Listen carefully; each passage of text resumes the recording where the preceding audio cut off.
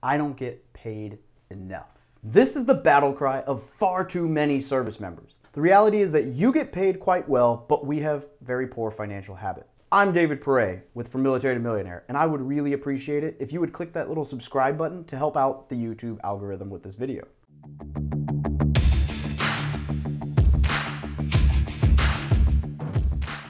Now, the moment you joined the military, you achieved level 1 financial freedom. Any debts you had prior to joining were cut down to only 6% interest, and most of your expenses were covered by the military. Service members have a really bad habit of throwing this financial freedom away, though, by financing vehicles, buying fancy cell phones, shoes, tattoos, alcohol, whatever. Unfortunately, this seems extremely prevalent in the military, and especially in the lower ranks. Now, maybe it's because it's the first time we receive a decent and consistent paycheck. Or maybe it's because we justify the spending with, I may get deployed and die, so YOLO! Albeit, this is much less likely now than it was a decade ago. No matter the justification, it is our responsibility to get our finances back under control. So here are some frugal tips and tricks to keep in mind for service members. Number 6 is shaving. Shaving is not a large expense, but it is a constant one. From the day you enter the military until the day you retire the uniform, you will be expected to shave every single morning for males. Now, technological advances have made disposable razor blades very convenient, but they have also become quite expensive. A pack of 8 Gillette Fusion 5 razors cost $21, and 8 of the new Fusion Pro Shield blades cost a whopping $33. In my experience, each of these blades will last about a full week, comfortably, and 2 weeks at the most. So assuming a blade a week, this is $136 to $215 annually spent on just the blades. A great alternative is to go old school and buy a safety razor like this one. $17.88 for a razor and 10 blades is cheaper than just a refill of blades would be for Gillette. You can also buy 100 blades for less than $8 on Amazon. Now, safety razor blades are no more than 10 cents a blade on the high end. Worst case scenario, you can buy a year's supply of razor blades for under $10 a year. What an easy way to save hundreds of dollars a year. You can also buy straight razors for relatively cheap. I got a custom engraved one for less than 50 bucks, and there are some on Amazon for less than $20. The strop, which is the leather for sharpening the blade, is less than 15 bucks. Now, it takes a little bit of practice to use an authentic straight razor without cutting yourself, but they can save you a lot of money since they don't require razor blades. They're also cool, and since we're all into like the hipster vintage thing, I like them. While we're at it, don't buy cans of shaving cream. Buy a shaving brush and cream lather. It's much more cost effective and actually kind of fun to use. Number 5 is credit cards. Wait, isn't this supposed about being frugal? How do credit cards even belong here? Well, I'll tell you after you smash that like button. Thank you. Well, credit cards aren't inherently evil, and as long as you pay them off every single month, it's nice to earn cash back for purchases that you would have made anyway. The benefit to using credit cards while active duty is that many cards waive the annual fee for service members. My American Express Platinum card affords me access to lounges in airports, free meals, $15 a month in Uber credit, and so many other discounts that it's absolutely worth the waived annual fee.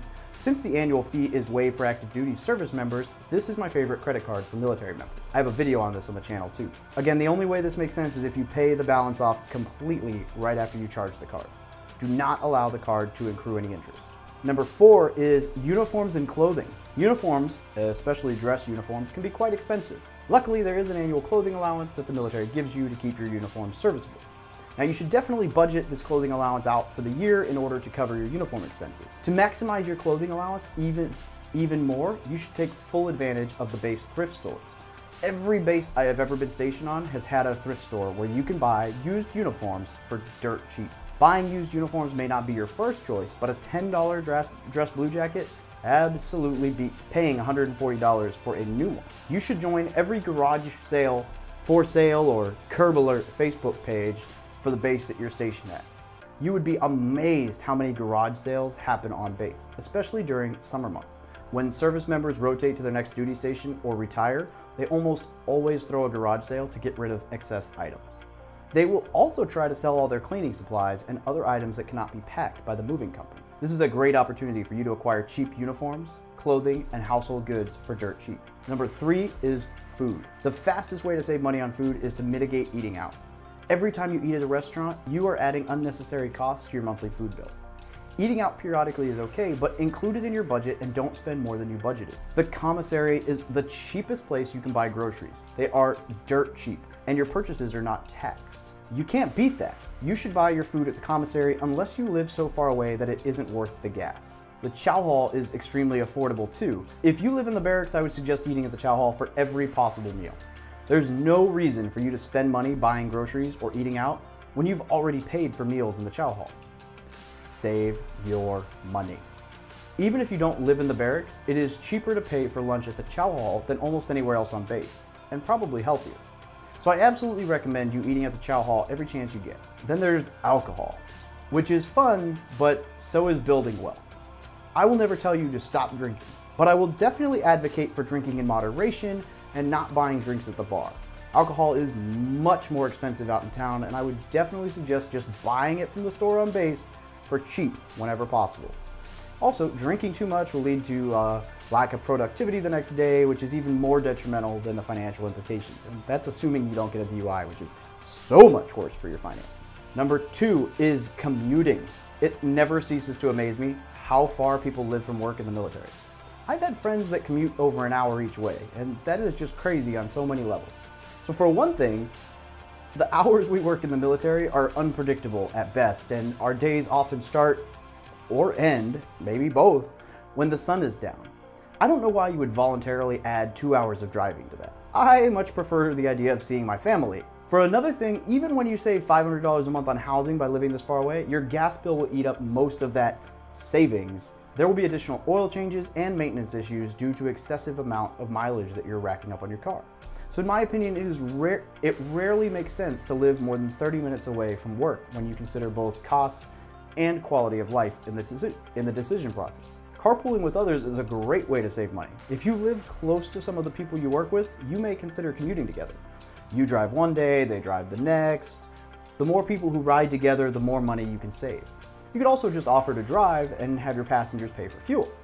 Now, the downside to commuting is that you can't leave work until everyone is ready to go home, and you may be stuck without a car during the day on the days you didn't drive. Another viable option in most cities is public transportation. For example, if I lived in Washington, D.C. or a similar city, I would absolutely ride the metro or subway to work.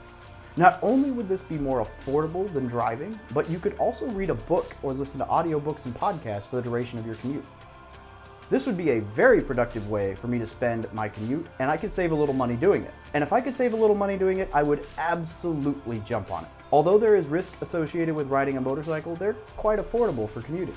They get amazing gas mileage, even when you ride around at full throttle. In California, there's another benefit to the motorcycle, and that's that it's legal to lane split. This cuts your commute down vastly because traffic is no longer a hindrance to you at all. I have seen this cut commutes in half in cities surrounding Camp Pendleton, California. Now, a bicycle. If you live close enough, cycling to work is one of the best ways to save money on your commute. There is not much that beats knocking your cardio out, eliminating fuel costs, and listening to audiobooks, all while on the way to work. Not to mention that it's environmentally friendly if that matters to you. You could also walk to work. If you live in the barracks, just walk to work.